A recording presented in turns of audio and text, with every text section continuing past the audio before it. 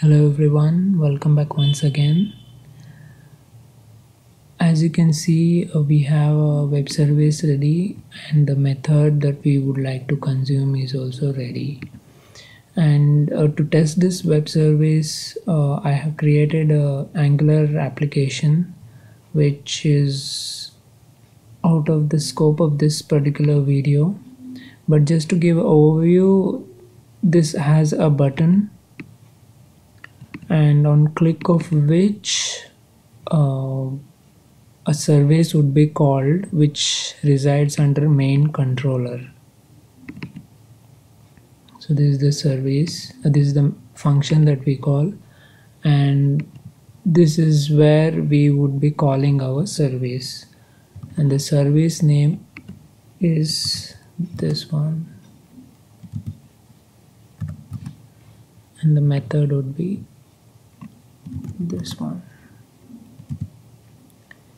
Okay. So it calls the service and parses the data in the form of JSON, and it then displays the data in a tabular format in the front end. So that's what this little application would do. Now that we have given the service name,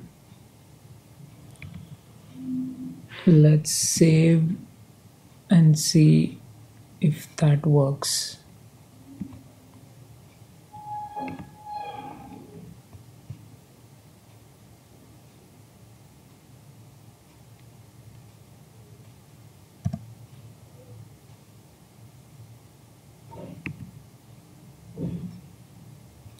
So we have encountered an error. It says no access control allow origin header is present on. So what this basically is saying is that we haven't given permission for this particular domain to connect to our main domain, which is designs.com. So to solve this, what we need to do is we need to give permission in the web config file which is there in the designs.com. So again, to save the time, I have already typed this in. I'll just copy it and paste it there. So navigate to the service folder. Under that, go to web config editor and paste the piece right here. So here you're saying that permit access to any of the server that is trying to connect to designs.com. For now I have given star, which means any server can connect to this particular server. It's always advisable to give your own domain here, something like this. Okay, for now I'll just give it as star and then save it.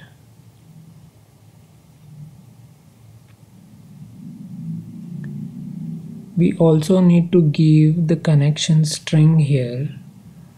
What that does is it gives all the details that are required to connect to the database. So if you go to the database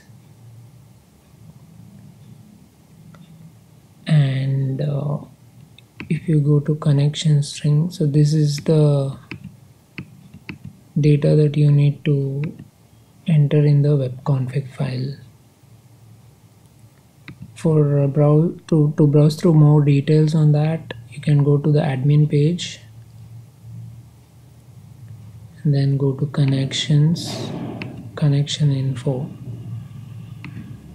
So this is the connection string, and this is what you need to use in your web config file. Okay, so let's go to web config file once again.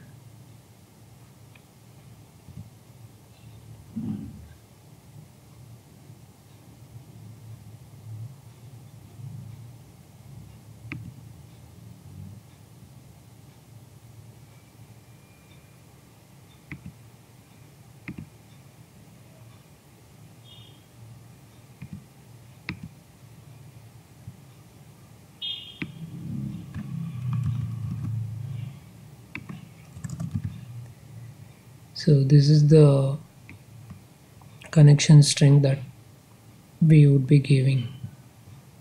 Server name would be localhost, as you were able to see here. Database is designs underscore ms. User ID is admin ms, which is same as uid. Of course, you would have the password for that particular user.